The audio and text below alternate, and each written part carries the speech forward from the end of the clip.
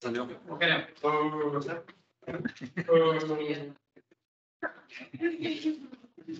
pasó?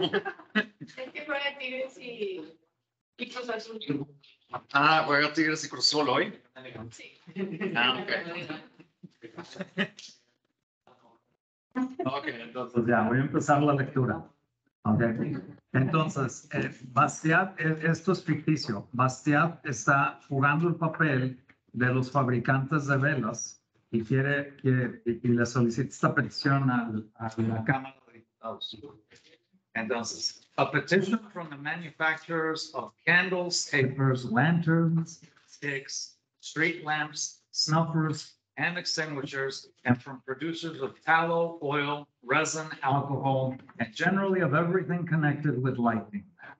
To the honorable members of the Chamber of Deputies, gentlemen, you are on the right track. You reject abstract theories and little regard for abundance and low prices. You concern yourselves mainly with the fate of the producer. You wish to free him from foreign competition, that is, to reserve the domestic market for domestic industry. Okay, nos vamos a quedar ahí. Okay, son dos cosas que creo que son muy importantes de la petición. Ok, entonces, la petición. La petición de Bastiat. Entonces, legisladores. Ok, entonces, ¿qué rechazan los legisladores? ¿Qué es lo que no les gusta a los legisladores? Según Bastiat, los felicita por eso. ¿Qué es? Sara, ¿qué repudian los legisladores?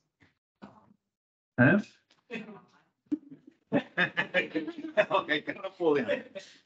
Dale, por favor, Manuel. ¿Qué repudian? ¿Quieren que lo lea otra vez? Sí. Okay. You are on the right track. You reject abstract theories and little regard for abundance and low prices. Ya, dale. No, nice. Bajos precios. Y abundancia. Y hay otra cosa que también repudian. Teoría. Sí. Entonces, según Bastiat, los legisladores. Okay.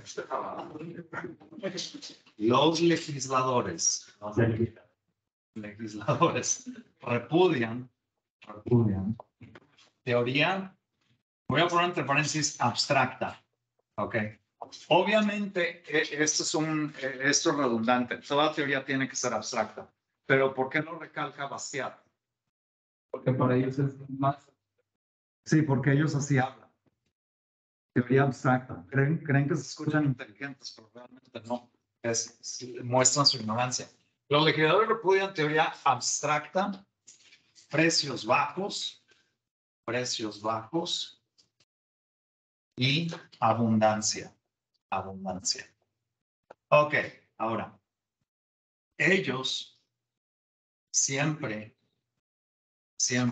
toman el lado del qué. ¿Qué apoyan ellos? ¿Qué grupo apoyan? Lo veo otra vez. Okay, casi. You concern yourselves mainly with the fate of the producer, los productores. Y ahora lo que dijo Miguel. You wish to free him from foreign competition. That is to reserve the domestic market for domestic industry. Okay, entonces alguien resuma eso. Los legisladores, ¿quiénes apoyan? Okay. ¿Y qué es lo que hacen por los productores? Los protegen de competencia foránea. ¿Ok? ¿Y cuál es su lema? El mercado doméstico es para la industria doméstica. Domestic market for domestic industry. Ok, entonces vamos a anotar todo eso. Ellos toman el lado del productor. Protegiéndolo de competencia extranjera. El lema aquí es el mercado doméstico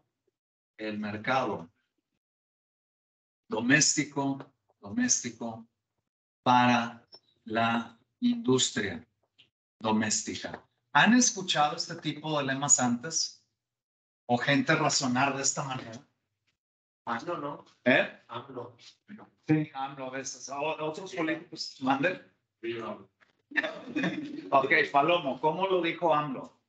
Creo que lo hizo más de que con las energías, que estaba diciendo que, pues, como tener empresas extranjeras a competir con las CFE será perjudicial para ¿Sería qué? perjudicial. Perjudicial, ok, sí.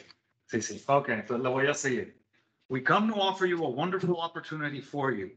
What shall we call it? Your theory? No, nothing is more deceptive than theory. Your doctrine, your system, your principle? But you dislike doctrines. You have a horror of systems. As for principles, you deny that there are any in political economy. Therefore, we should call it your practice. Your practice without theory and without principle. Es párrafo muy importante porque hay un chorro de sarcasmo. ¿Ok? ¿Qué les dice Bastiat? Venimos con una propuesta. ¿Ok? Pero luego, ¿qué le sigue? ¿Cómo llamarlo? ¿Por qué no llamarle teoría? ¿Por qué no llamarlo teoría? Porque según los legisladores, ¿qué digo? La teoría. O sea, es que nada más, o sea, no utilizan la teoría nada más, sino que practican lo que hacen. Sí. Sí. Ahora, lo repito. Your theory? No, nothing is more deceptive than theory. ¿Que alguien traduzca eso? ¿Quién no entendió? Levanten la mano. Yo recuerdo que es Nothing is more deceptive than theory. Deceptive, deceptivo, engañoso. Nada deceptive, deception. Okay. Nothing is more deceptive than theory. Bastiat no lo cree, pero ¿por qué les dice eso? Adivinen. Sí, ¿por qué ellos dicen eso? No, la teoría engaña.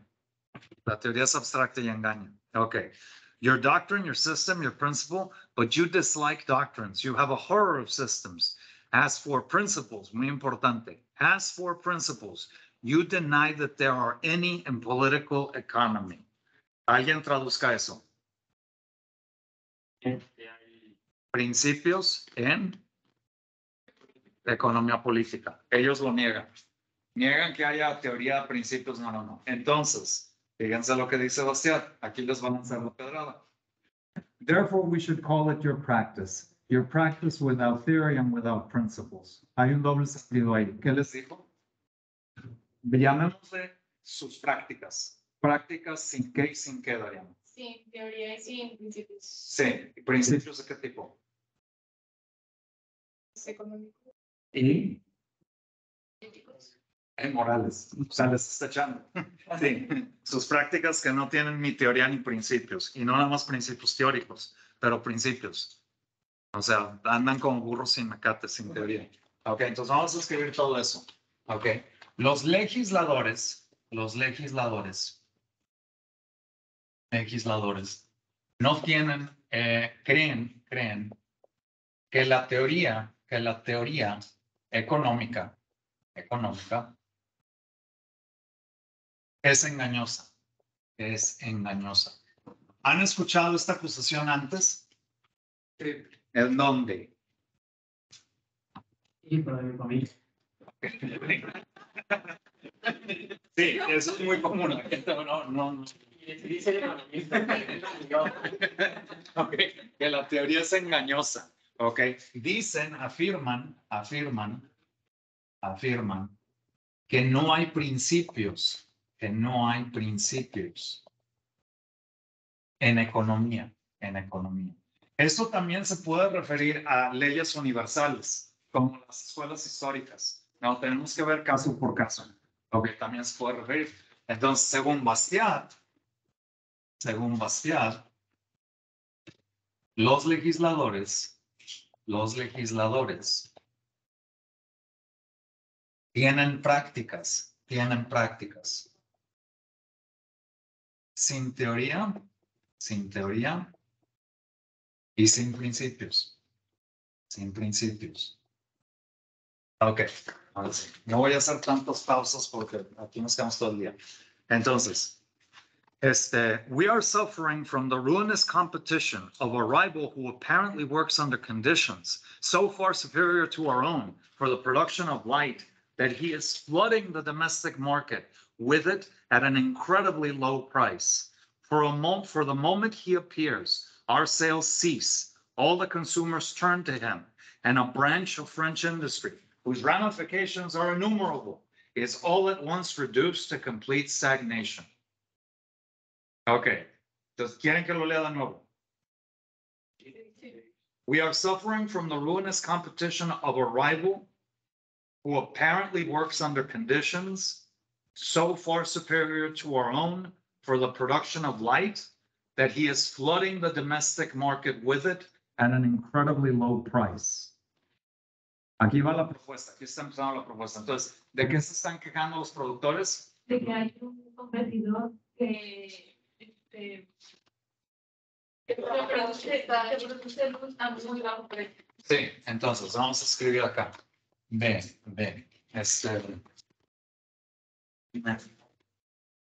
Mierda, pintarón, ¿cómo le ponemos esto? El problema. Los productores de velas, de luz artificial, le llaman así, no nada más de velas, de luz artificial, enfrentan un rival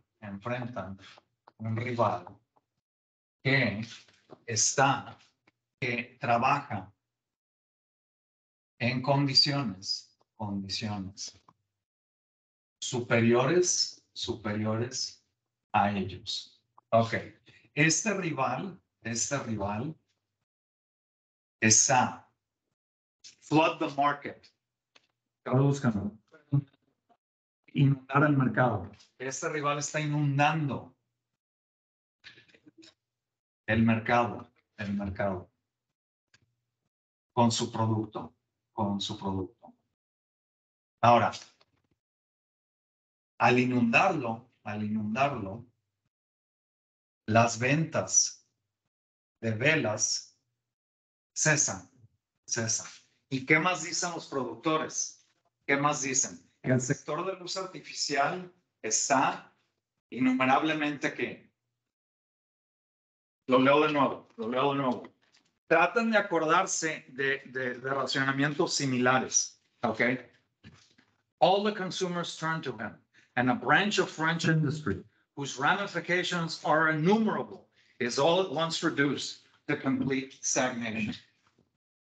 La última palabra, ¿qué significa? Stagnation, estancamiento. Ok. Entonces, la industria de luz artificial tiene ramificaciones innumerables. Es decir, tiene vínculos con varios sectores, ¿verdad? Todos los insumos y todo eso. Entonces, las ventas de velas cesan. Este sector, con vínculos innumerables en la economía, se estanca por culpa de este rival. Ok, voy a seguir leyendo. Manda. Dice las ventas de velas Se cesan. La palabra. La venta de velas cesan al inundar los mercados. Al inundarlo. A ver, entonces, ahora, ¿quién es este rival? This rival, which is none other than the sun, is waging war on us so mercilessly. We suspect he is being stirred up by perfidious Albion, particularly because he has for that haughty island a respect that he does not show for us. Okay, primero la parte fácil. This rival, which is none other than the sun, is waging war on us mercilessly. ¿Quién quiere traducir eso? ¿Quién es el rival? El sol. Y ellos creen que el sol está llevando a cabo una guerra contra los productores de velas. Y luego, we suspect he is being stirred up against us by perfidious Albion. Okay, Albion es otro nombre para Gran Bretaña. Okay, y los fabricantes de velas sospechan que el sol es cómplice de los británicos porque ¿cómo es el clima en Gran Bretaña? Nublado. Entonces se está burlando de los británicos también. Que sí, el sol sí les tiene en consideración. No compitan con los productores de los ingleses. Entonces, we ask you to be so good as to pass a law requiring the closing of all windows, dormers, skylights, inside and outside shutters, curtains, casements, bullseyes, deadlights, and blinds. In short, all openings, holes, chinks, and fissures through which the light of the sun is wont to enter houses, to the detriment of the fair industries with which, we are proud to say, we have endowed the country, a country that cannot, without betraying ingratitude, abandon us today to so unequal a combat. ¿Cuál es la propuesta? Cierren todas las ventanas y... Bueno, lo primero que estaba diciendo. Sí, todos los orificios por medio del cual entra la luz solar. ¿Ok? Y si no lo hacen, ¿qué pasaría? Ellos lo tomarían como... Lo leo otra vez. We are, to the detriment of the fair industries with which we are proud to say, we have endowed the country, a country that cannot, without betraying ingratitude, abandon us today to so unequal a combat. ¿Qué están diciendo los productores? Que si no llevan a cabo la propuesta es como los están traicionando, dejándolos a la merced de un combate descaradamente desigual. Vamos a escribir eso. Entonces, C, la propuesta. La propuesta. Ok, entonces, este rival es el sol. Es el sol. Entonces, no voy a poner eso, los productores sospechan que trabaja para los británicos, pero por ello, los productores proponen que se pase una ley, o que se decrete una ley, perdón, estaba pensando en inglés, que se decrete una ley que tape todas las ventanas y orificios, por donde entra la luz solar, de no hacerlo, Francia estaría traicionando a los productores, dejándolos solos en un combate desigual, en un combate desigual. Si leo algo que les interesa y no lo menciono, menciónenlo. Si leo algo y no le entienden al inglés, pregúntenme. El traductor, en este caso yo no sé quién tradujo los ensayos, pero dejó un inglés algo rebuscado, un poquito rebuscado. Ok. Entonces, be good enough, honorable deputies, to take our request seriously and do not reject it without at least hearing the reasons that we have to advance in its support. Entonces, escuchen. First, if you shut off as much as possible all access to natural light and thereby create a need for artificial light, what industry in France will not be ultimately encouraged? If France consumes more tallow, there will have to be more cattle and sheep, and consequently we shall see an increase in cleared fields, meat, wool, leather, and especially manure, the basis of all agricultural wealth. Ok, primero, ¿qué dice? ¿Por qué apoyar la medida? Porque va a hacer ¿qué? Sí, le va a estimular toda la economía. Y comienzan con algo que se llama tallow. No sé qué sea eso, perdón, no lo busqué en el diccionario, pero proviene de las vacas. Entonces, si la gente consume más de ese insumo, ¿qué sector se va a estimular? La agropecuaria. Sí, el ganadero o el agropecuario, ¿verdad? Y va a haber hasta más estiércol, que es según va a ser la base de toda riqueza agrícola. If France consumes more oil, we shall see an expansion in the cultivation of the poppy, the olive, the rapeseed. These rich yet soil exhausting plants will come at just the right time to enable us to put to profitable use the increased fertility that the breeding cattle will impart to the land. Ok, entonces, también Francia consumirá más aceite. Entonces, ¿eso qué va a estimular? ¿El cultivo de qué? En general. Sí, sí, ¿De la blanco. aceituna, no? ¿Mande? ¿De oliva? Sí, poppy, the olive and rapeseed. De olivos y semillas en general que producen este aceite. Ok. Ahora, estas plantas consumen la fertilidad de la tierra. ¿Pero qué va a compensar por eso?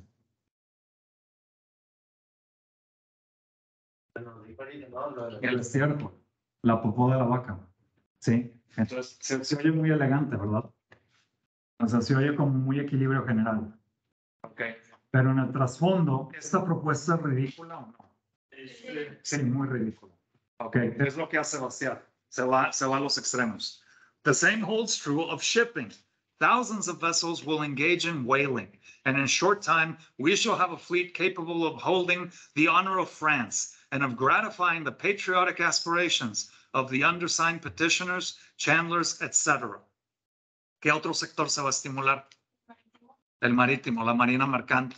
Ok, la marina mercante. Porque van a cazar más ballenas, porque van a tener que hacer todo tipo de actividades, ¿verdad? Ok. Our moors will be covered with resinous trees. Numerous swarms of bees will gather from our mountains the perfumed treasures that today waste their fragrance, like the flowers from which they emanate.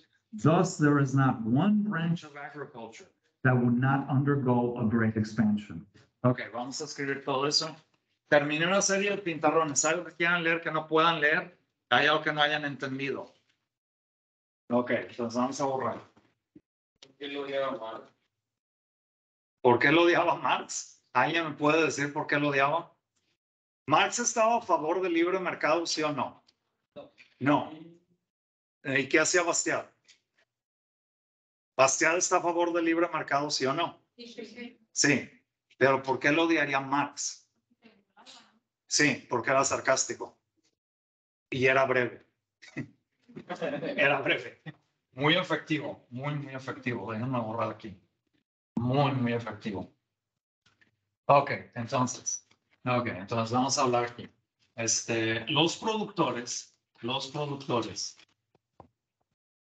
afirman, seré breve aquí, afirman que la propuesta estimularía toda la economía. Ok, entonces aumenta la demanda de velas. Entonces, ceteris paribus, aumenta la demanda de insumos para su producción. Muy bien, entonces nada más para ser breves, tercera cajita, ¿no? Se estimula el sector o los sectores. Los sectores de ganadería, agricultura y embarcaciones. Ahí está. Déjenme borrar aquí. No solamente están aprendiendo acerca de, están aprendiendo cómo leer algo y resumirlo.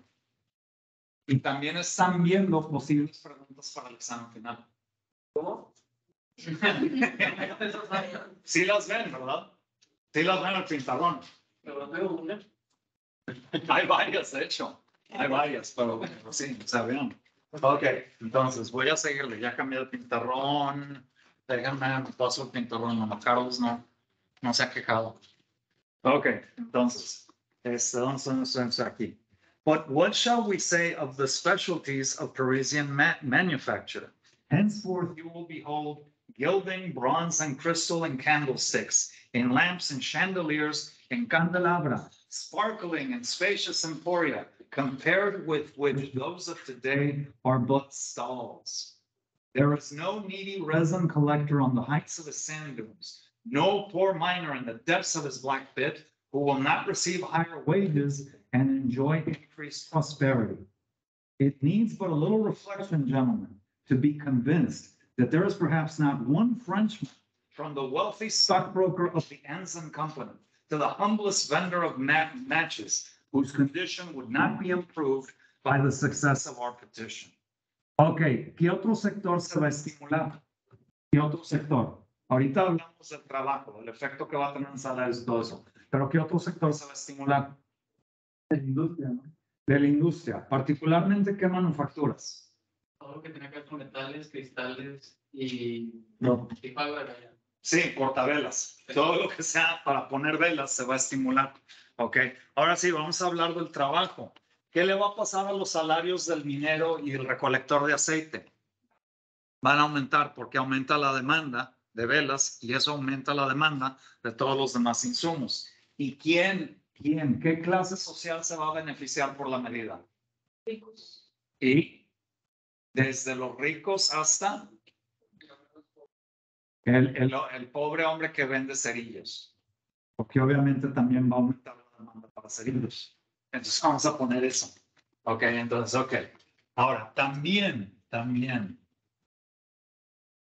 se estimulará o harán las manufacturas. Ok. Portavelas, candelabros, etcétera. Una ventaja del inglés rebuscado es, por ejemplo, en inglés candelabro, ¿cómo se dice en inglés candelabro? Chandelier, ¿verdad? Chandelier, eso viene del francés. Pero lo padre del inglés rebuscado es que también se puede decir candelabro. Entonces, candelabro es plural de eso. Los candelabros. Es como calefacción, ¿cómo se dice en inglés? Heating. ¿Y cuál es la palabra más elegante para decir calefacción en inglés? Calefaction. De hecho, sí existe esa palabra en inglés. Es muy interesante. También es una de las manufacturas. Pero, así como los demás insumos, los trabajadores también se beneficiarán. Todo tapando el sol. ¿Ok? Entonces, aumenta demanda de velas. Aumenta la demanda laboral. Demanda laboral. En todos los sectores. Sectores vinculados a la producción de velas. ¿Sí? Entonces, aumentan los salarios, ceteris paribus, aumentan salarios de trabajadores en estos sectores. Y una frase que me gusta mucho, que añade Bastiat, desde el accionista rico hasta el humilde vendedor de cerillos.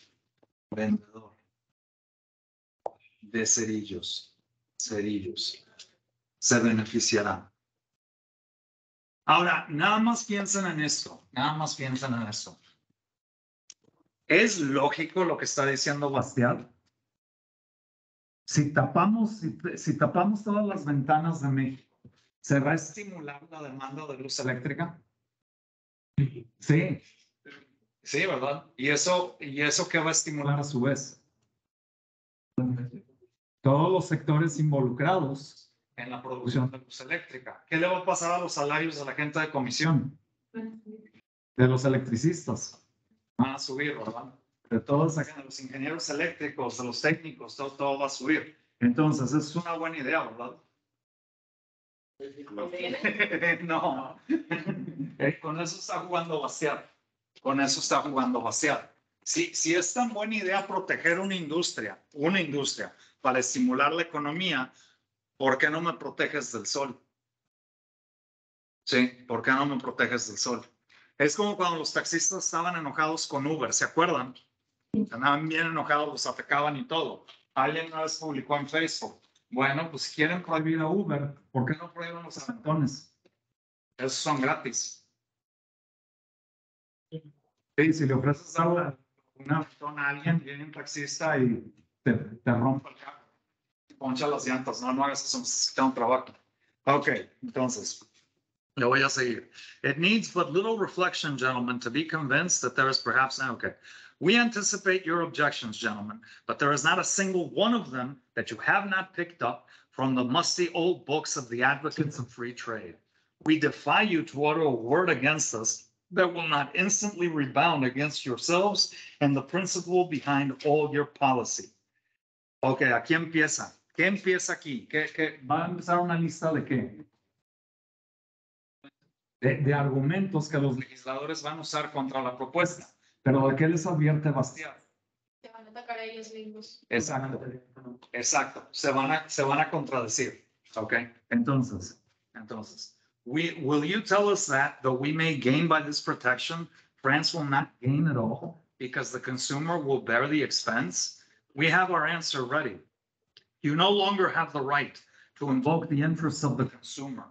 You have sacrificed him whenever you have found his interests opposed to those of the producer. You have done so in order to encourage industry and to increase employment. For the same reason, you ought to do so this time too. Alguien resuma eso. El primer argumento en contra de esta propuesta, ¿cuál sería? Esto va a estimular la economía, pero ¿a quién lastima? Muy bien. ¿Y por qué se estarían contradiciendo? Porque siempre. Exacto, para medidas similares, ¿verdad? Y según esto, ¿para qué? ¿Con qué finalidad? Para aumentar o estimular. La economía. Para estimular la economía y aumentar el empleo. Entonces, la primera objeción no la pueden usar. Okay? Indeed, you yourselves have anticipated this objection. When told that the consumer has a stake in the free entry of iron, coal, sesame, wheat, and textiles, yes, you reply, but the producer has a stake in their exclusion. Very well. Surely if consumers have a stake in the admission of natural life, producers have a stake in its interdiction. Ok, ¿entendieron el párrafo? ¿Quién no lo entendió? No me voy a enojar. ¿Quién no? Ok, entonces, okay. When told that the consumer has a stake in the free entry of iron, okay, cuando les decimos que el consumidor se beneficia o le conviene la entrada libre de hierro, ustedes contestan sí, pero el productor se beneficia de su exclusión o prohibición. Yes, but the producer has a stake in their exclusion. Very well. Surely if consumers have a stake in the admission of natural life, producers have a stake in its interdiction. Entonces, si me dices que al consumidor le conviene la entrada libre de luz natural, yo te respondo ¿cómo? Al productor no le conviene su interrupción, interdiction. Okay. Entonces vamos a escribir eso, la primera objeción y la segunda. Okay. Entonces vamos a borrar aquí. No voy a leer todo el ensayo, no se preocupen. Esta clase va a ser relativamente corta. C. Esta palabra es válida en español, objeciones. Sí. Ok, entonces los legisladores, Bastiat pronostica. Bastiat. No sería de. ¿Qué? Ah, sí, muchas gracias. Bastiat pronostica que los legisladores se van a oponer a esta propuesta, pero les advierte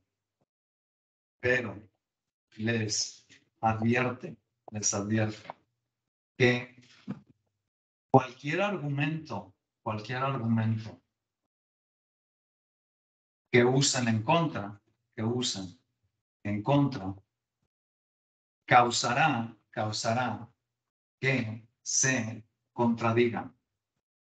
Ok, entonces, ¿cuál es el primer argumento? ¿Cuál es el primer argumento en contra de la propuesta?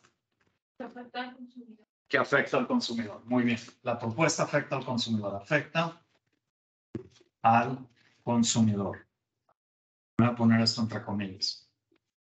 Ok, muy bien. Entonces, ¿por qué no pueden usar ese argumento?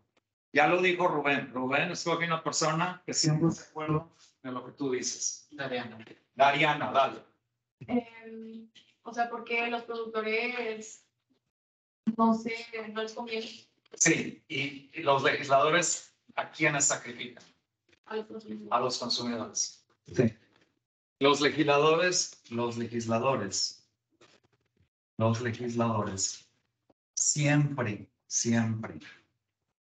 han apoyado al productor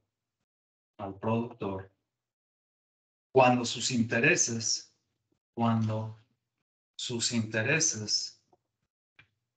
chocan con el consumidor.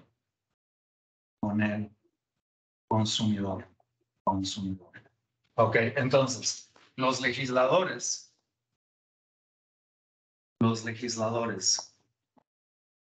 han apoyado, por ejemplo, la restricciones en importación de hierro, aunque esto afecte al consumidor.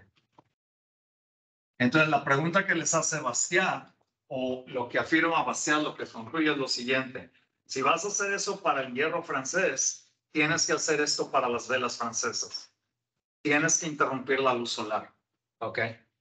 Interrumpir la luz solar, interrumpir el suministro libre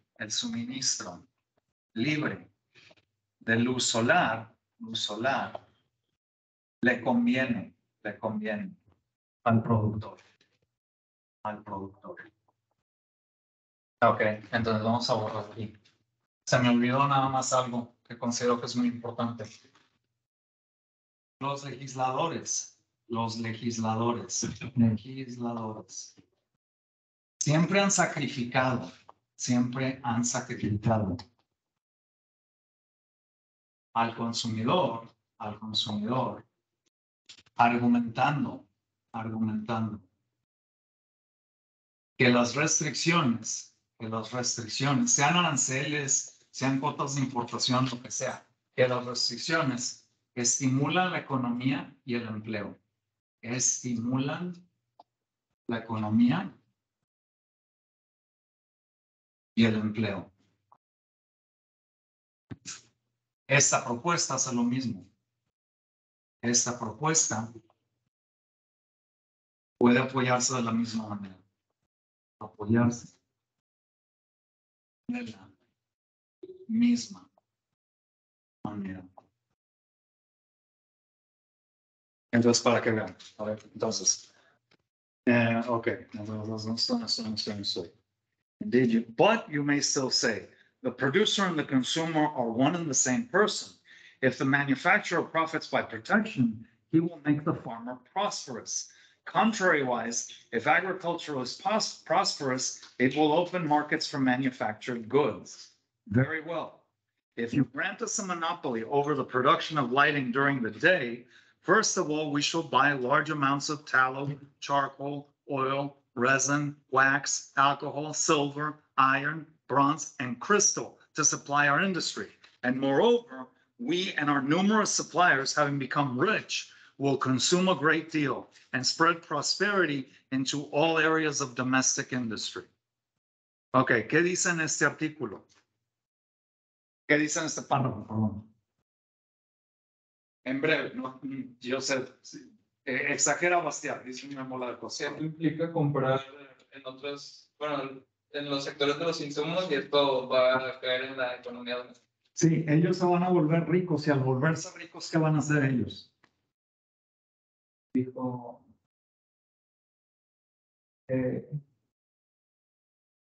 ¿Que alguien se acuerda? Al volverse ricos ellos, ¿qué van a hacer con su dinero? Insumos y todo eso. Y comprar otros bienes. Entonces van a terminar estimulando toda la economía. Okay. La medida enriquece a los productores y trabajadores. La medida enriquece a productores y también a trabajadores. Trabajadores. Ese dinero se gastará. Ese dinero se gastará en toda la economía francesa. Toda la economía. Entonces, en conclusión, Francia prosperará. Francia prosperará. Ahora, nada más fíjense en las cajas. En las cajas. ¿Tiene algún sentido lo que está diciendo Bastiat aquí? ¿Tiene algún sentido? ¿Se oye sensato? Nada más fíjense en las cajas. Los productores se enriquecen, aumentan su consumo a lo largo de la economía francesa y Francia crece. O sea, al final no lo dice así, pero sí tiene sentido como. Tiene. Es O sea, muy bonito. Se escucha muy bonito, ¿verdad? Pero no, o sea, ¿qué es lo ridículo? ¿Qué quieres quitar el sol? Que quieres quitar el sol. Pero sí ven cómo tapar el sol tiene las mismas ventajas que cualquier otra medida proteccionista. Es lo que Bastiat quiere que entendamos. Que eso es proteccionismo ridículo. No lo puedes defender lógicamente. ¿Ok? Porque si puedes defenderlo lógicamente, yo puedo defender la propuesta de tapar el sol. ¿Ok? Entonces, ¿dónde estoy? Aquí.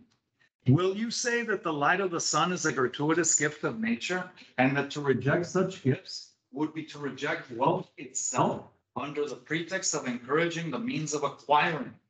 ¿Qué es el segundo argumento? ¿En qué consiste? que te dices que es un bien natural, o sea, por derecho humano. O sea, el segundo momento es Que el gobierno les diga que es un bien natural. Sí. Lo tienes por derecho. Es un regalo de la naturaleza. Porque es un regalo de la naturaleza. Y no vamos a interrumpir el suministro en aras de que no vamos a reducir esa riqueza natural que nos pertenece por derecho para aumentar una riqueza artificial o en otro lado de la economía. Le vamos a escribir eso más o menos. Entonces, el segundo argumento, alguien ayúdame a resumirlo, pero antes, ya tengo una serie de pintarrones. ¿Algo que quieran leer que no puedan leer? Las cajitas. Medida enriquece a productores y trabajadores. Ese dinero se gastará en toda la economía. Francia prosperará. Ok, vamos a borrar. Yo sé que ese tipo de clase es rara en comparación con como normalmente doy clase. Pero por lo menos estoy escribiendo. Ok. Y sí, para que vean qué preguntas podrían aparecer en un examen final. Ok, entonces, el segundo argumento es que el sol es un regalo de la naturaleza. Y no se debe prohibir. Ok. Por lo mismo, no se debe prohibir. Ok. Ok, vamos a ver qué dice Bastiat. Ok, es un regalo de la naturaleza. But if you take up this position, you strike a mortal blow at your own policy. Remember that up to now, you have excluded foreign goods because and in proportion as they approximate gratuitous gifts. You have only half as good a reason for complying with the demands of other monopolists as you have for granting our position, which is in complete accord with your established policy. And to reject our demands precisely because they are better founded than anyone else's would be tantamount to accepting the equation. Y ahorita escribo la ecuación.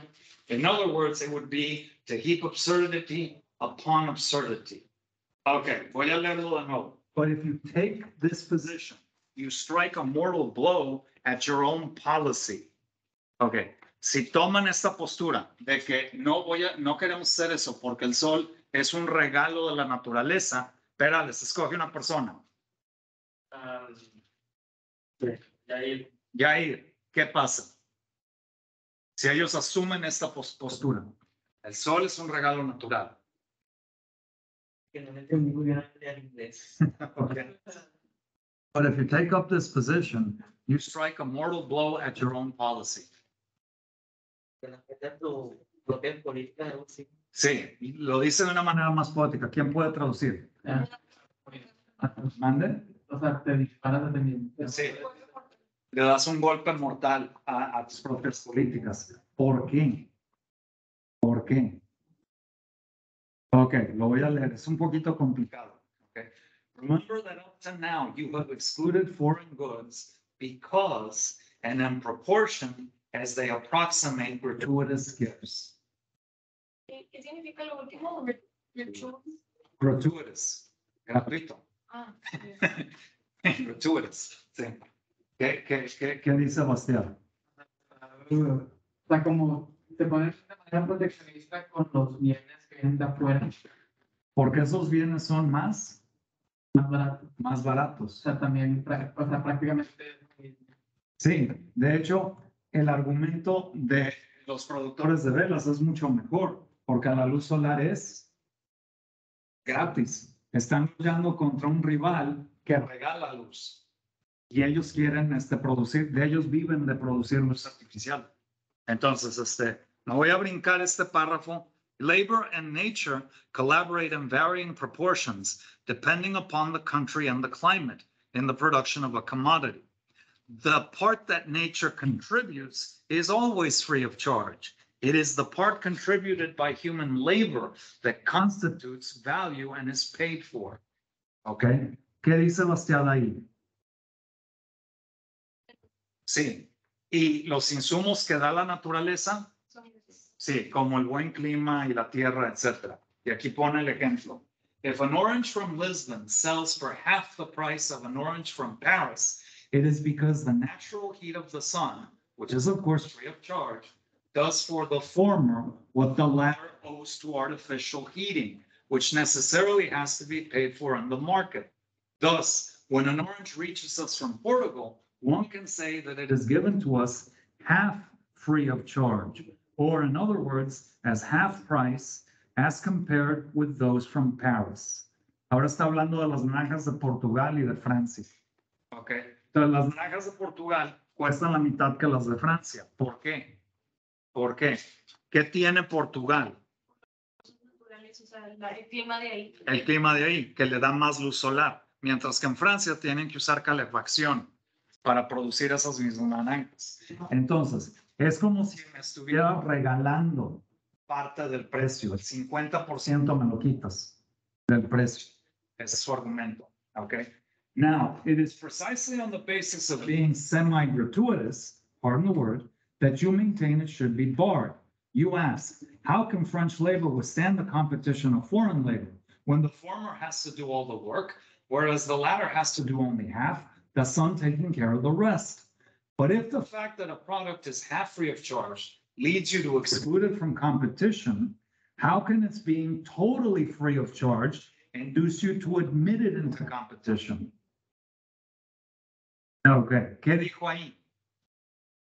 Entonces, está checando, está diciendo básicamente que está permitiendo que haya sol cuando pues, reduce los costos al máximo. Sí, cuando es un bien que Francia importa sin pagar, pero que prohíben. Prohíben las importaciones de bienes donde se utiliza el... O sea, la mitad del costo es el sol y la mitad del costo es el trabajo. Sí, prohíben la importación de bienes semigratuitos. Entonces, si el bien es completamente gratuito, con más razón deberían restringir su importación, ¿verdad? Pero no lo hacen. Entonces, esta es la contradicción que indica, que indica Bastiat. Okay. But either you are not consistent or you should After excluding what is half free of charge as harmful to our domestic industry, exclude what is totally gratuitous with all the more reason and with twice the zeal. ¿Quién no sabe lo que es zeal? Entusiasmo. ¿Se han escuchado de una secta judía que se llamaban los celotas? Zealots, que mataban soldados romanos.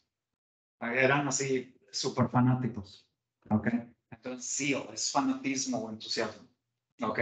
Entonces, si les está diciendo, están contradiciendo, porque si prohíben lo que es semigratuito, deberían con el doble de entusiasmo prohibir lo que es completamente gratuito. Entonces, ya voy a terminar. Make your choice, but be logical. For as long as you ban as you do, foreign coal, iron, wheat, and textiles, in proportion as their price approaches zero, how inconsistent it would be to admit the light of the sun, whose price is zero all day long. Ok, vamos a escribir eso, el segundo argumento. Entonces, el sol es un regalo de la naturaleza. ¿Cómo podemos resumir lo que acabamos de escuchar? Que es incongruente que prohíban. Sí. Ok. Es incongruente prohibir o restringir la entrada de bienes semigratuitos, pero permitir la entrada de bienes gratuitos. ¿Ok? Ok, ¿qué más? ¿Qué más indica Bastiat? La naturaleza y el trabajo colaboran, ¿verdad? Ok, ¿y cuál es la relación? ¿Qué es lo que cuesta en el mercado y qué es lo que es gratis? La naturaleza es gratis. Sí, lo que proviene de la naturaleza es gratis y lo que tenemos que producir por medio del mercado es por medio del trabajo, pero no lo que se cobra. Entonces, la naturaleza y el trabajo, déjame lo pongo como asterisco. La naturaleza y el trabajo colaboran al producir. La parte de la naturaleza es gratuita. La parte de la naturaleza es gratuita. La parte que pone el trabajo,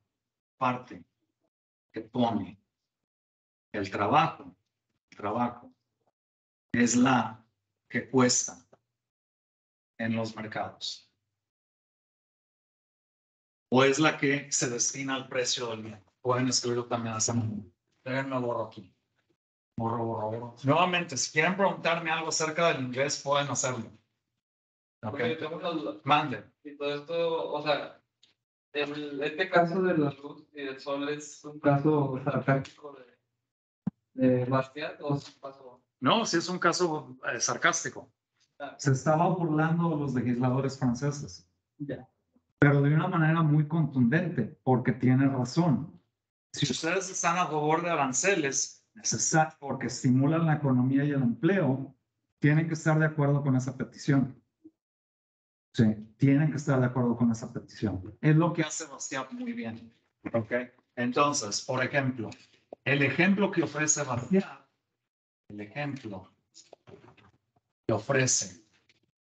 Bastiat, es el de las naranjas. En Portugal y en Francia. Es un muy buen ejemplo, de hecho. Ok, entonces, en Portugal hay más luz solar. En Portugal goza de un clima más caluroso. En Francia, tienen que usar calefacción artificial.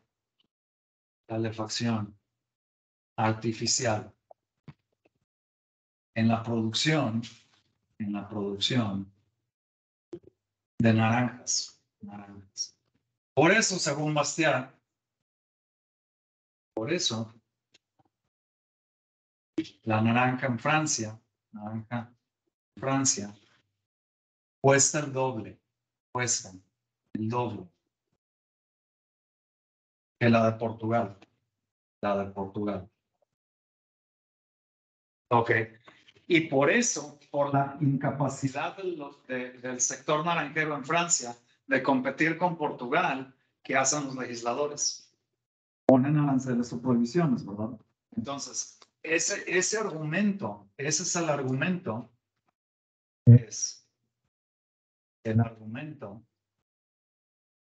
del legislador, para poner aranceles u otro tipo de restricciones,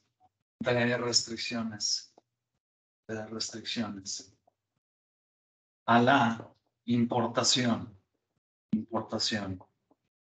de naranjas. Ok, aquí hay un problema entonces. Bueno, vamos a ahorrar.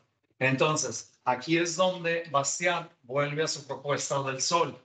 La luz solar es gratuita. La luz solar es aún más barata. Es gratuita. Con mayor razón. Déjenme cambiar el pintor. Con mayor razón, los legisladores deben restringir su, entre comillas, importación. Con el doble de entusiasmo. La petición de los fabricantes de velas, es la mejor defensa que yo he leído a favor del libre comercio. Es la mejor. Ok, y es legendaria entre economistas de mi generación y economistas más grandes. Lo leímos desde... Yo no leí a Bastiat hasta que vine aquí a Monterrey, pero desde mi primer curso de economía me platicaron de la petición de las velas y de la ventana roja. Son ensayos muy legendarios. Qué bueno que se los pude leer ustedes. Mande. ¿Quién fue el primero en plantear el ejemplo de la ventana roja? Creo que fue Bastiat. Bueno, pero ¿cómo? O sea, en plantearlo como una afirmación. O nunca fue una afirmación que... O sea, tú estás hablando de romper la ventana, es una buena idea porque le das trabajo al cristalero. ¿Quién fue el primero en decir eso? No sé, y es muy peligroso en historia del pensamiento económico decir el primero fue, porque a ver, siempre hay uno antes, casi siempre.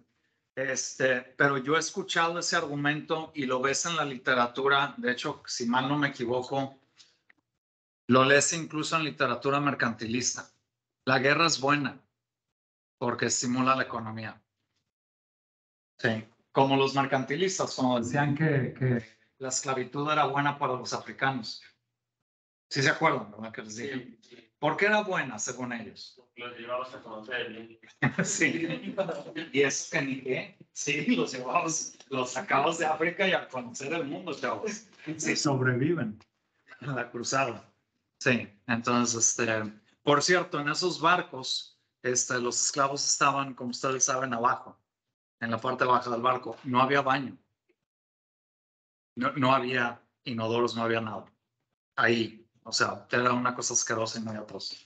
Pero sí, ahora volviendo a este ejemplo, ¿alguien tiene una pregunta acerca de Bastiat? Mande. Barata. Puse baraté, perdón, barata. Es gratuita. Entonces, con más razón, los legisladores deben restringir su importación y con el doble del entusiasmo. Ok, con el doble del entusiasmo. Ok, entonces este fue el curso de Historia del Pensamiento Económico. Mande.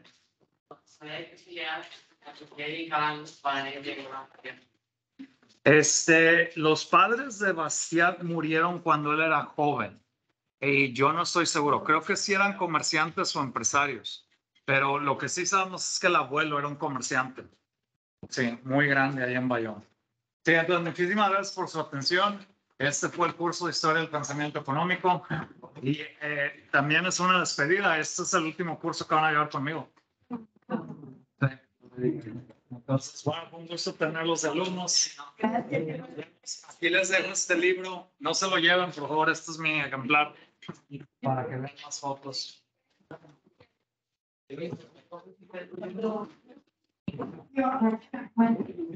Muchas gracias, Carlos. Nos vemos. Te pregunto,